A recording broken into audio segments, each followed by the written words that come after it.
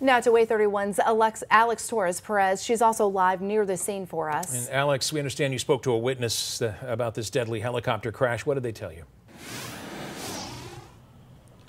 Well, like anyone else, they would tell you that they were shocked and surprised to actually see and hear and witness a helicopter crash. This isn't something that happens every day, and that is why there's so many law enforcement officials out here helping with these traffic issues, as well as just trying to investigate and figure out a lot of these unanswered questions. But the person that actually witnessed this, I mean, she was shocked to see all those flames, all that black smoke in the air. It was just a shocking scene, and this is what she did right after she heard that crash. But said a prayer for whomever it was. We don't know how many people were in there, of course, but the helicopter, it exploded on impact, and we knew that could not be anybody surviving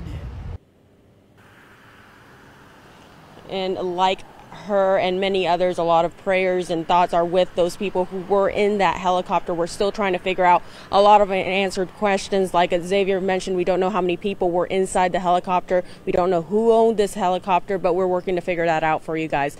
But for now, reporting live in Madison County, Alex Torres Perez, WAAY 31 News. All right, appreciate it, Alex. And we'll be sure to provide you with updates on this crash, both on air and online.